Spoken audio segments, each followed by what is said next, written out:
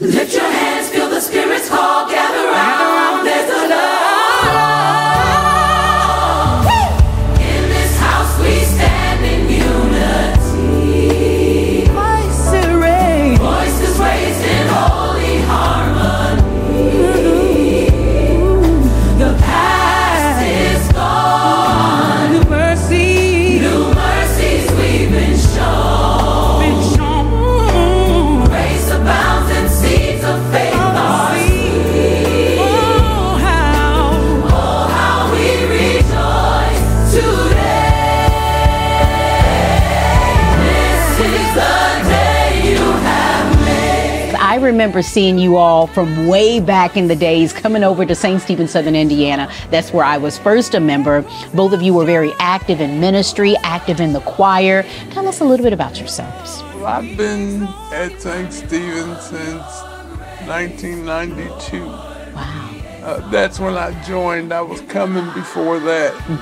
But I joined in 1992 and immediately got involved with the choir. Yeah. So I was in the temple choir, and then that transitioned into sanctuary choir. I've just been here a long time. Let's backtrack a little bit. Tell me how you two met. Well, we met in the sanctuary choir. Look at this smile. And we were having Sunday school one day. And I decided I wanted to ask her out. So I had my friend ask her for a phone number. And she asked me why I wanted her phone number. Yeah. What do you think I wanted her phone number? One of the things I do remember is how interactive you were with your baby girls. I remember these girls when they were real little. So what kind of father is DeSantos? Oh, the girls were spoiled. They were spoiled. You know, it's like you tell them, you try to build the rules and everything, and he tries to like sneak them what they're not supposed to have and all of that. So yeah, he's always there at every event they've had, every cheer practice, every belt test, all of that. So he's always there, always present. We exalt you. I'm in all of your grace, Lord. We exalt your name. It will alive.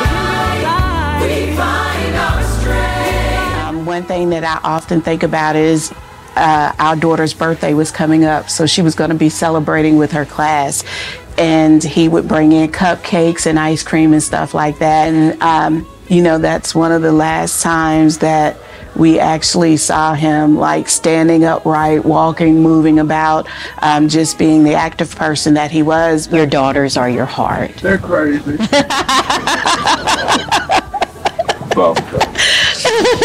No, I really love my daughters. What message would you have as they watch you go through this journey? I want them to understand I'm not the same person that I was 4 years ago. I can't be at every event, but I want them to know that I love them. Yeah. And that no matter what I go through, they'll always be my babies. And I always love them. How important a part does your faith play for you in your life? My faith is the most important thing to me in my life. If it wasn't for God, I don't know where I would be. You know, you talk about us being active in ministry, and a lot of times it's the singing and the praying that carries us through.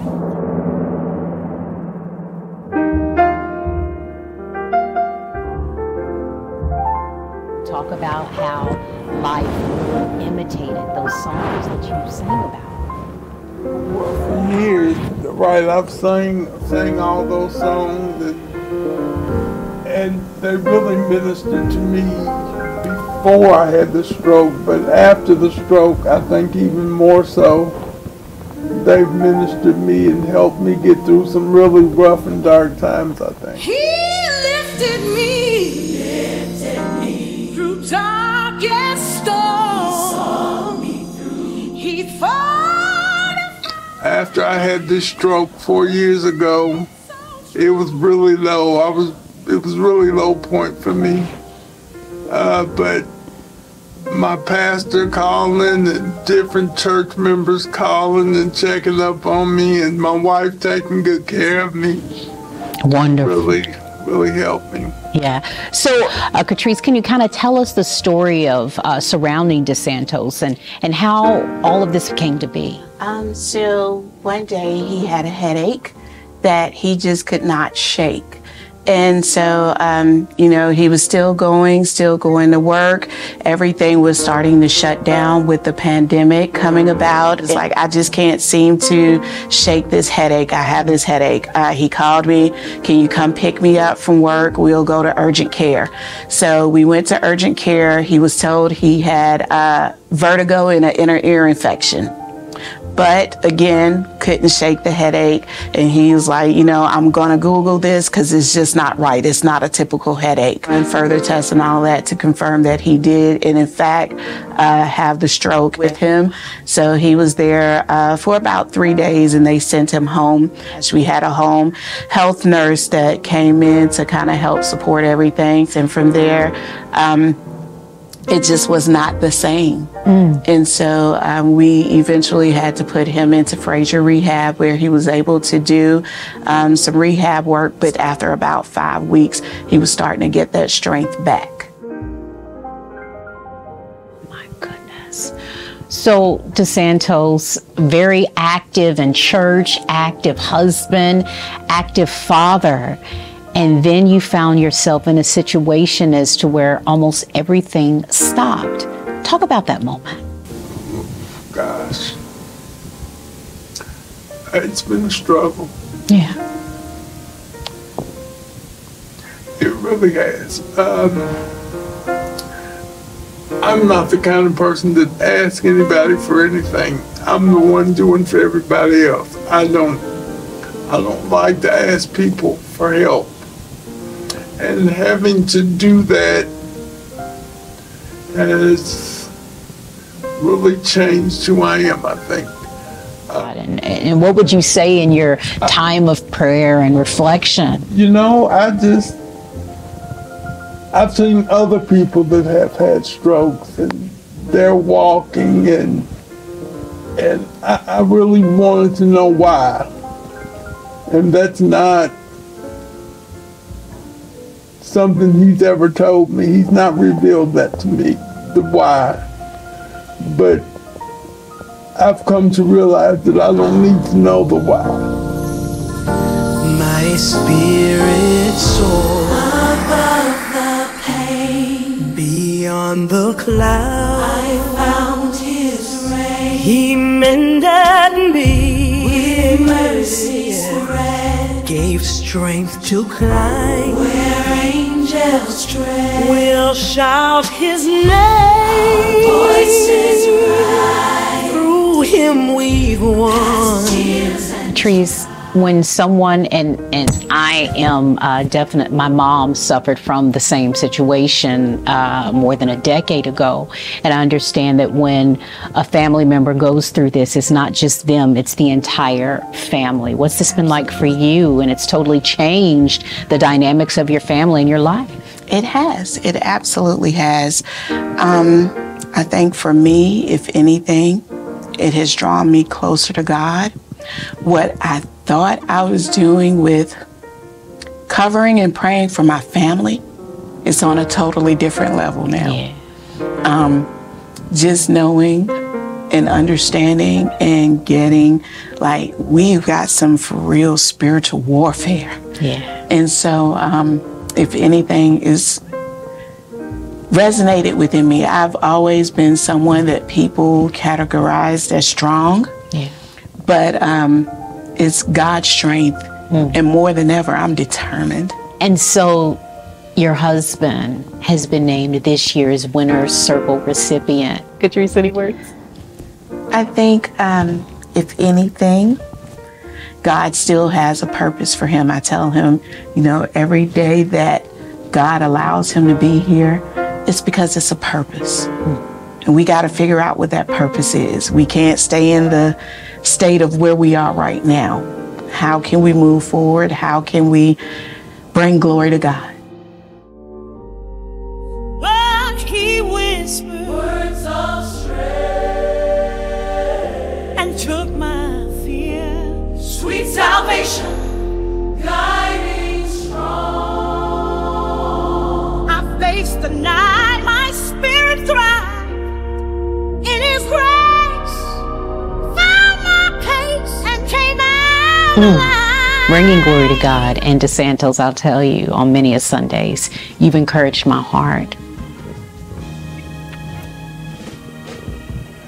To see you raise your hand and praise God, despite of what you've been through.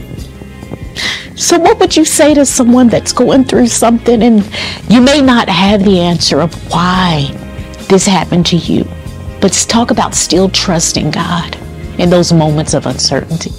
What I would say to someone is don't give up. Keep pushing. Every day that He gives you life, try to draw closer to Him and the people around you that He's given you to love and to show you love. Just use that as strength. Use that as fuel to move forward. And the Bible says, when a man findeth his wife, he findeth his good thing. What would you like to say to your good thing? And has this strengthened you two? It really has, because she's not only my wife, she has become my caretaker. And I don't want her to think that I take that for granted, because she didn't have to do it. She doesn't have to do it. Every day she has to get me up and get me dressed, and I don't take that for granted, and I don't take it lightly at all.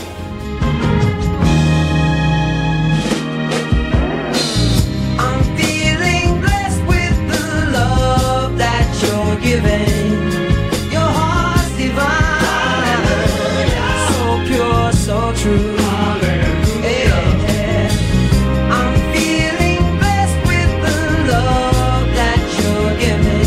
So talk to your wife. What do you want to say to your wife? I can't turn that way, my neck. Just say it to us. Every day is a miracle with you by my side. Your laughter and your gentle touch, my ultimate guide. Hallelujah. Your wisdom like a beacon, oh, lights up our home. In your arms I find my strength, never alone. Thank you, Lord. So the winner's circle, we usually honor one person, but I definitely think that as a couple, you both belong in the winner's circle, because you are a wonderful example of God's love. You're a wonderful example of continuing to push forward even when it's hard. And again, you don't realize what type of inspiration you bring to the people around you, just seeing you when you come to church and when you lift your hands to praise. And you too, Patrice, when you get up on that stage and you sing from the depths of your heart. And we just want to let you know that we love you, we support you, and we thank you so much for inspiring us. In your smiles, I forget the sun, even on a rainy day.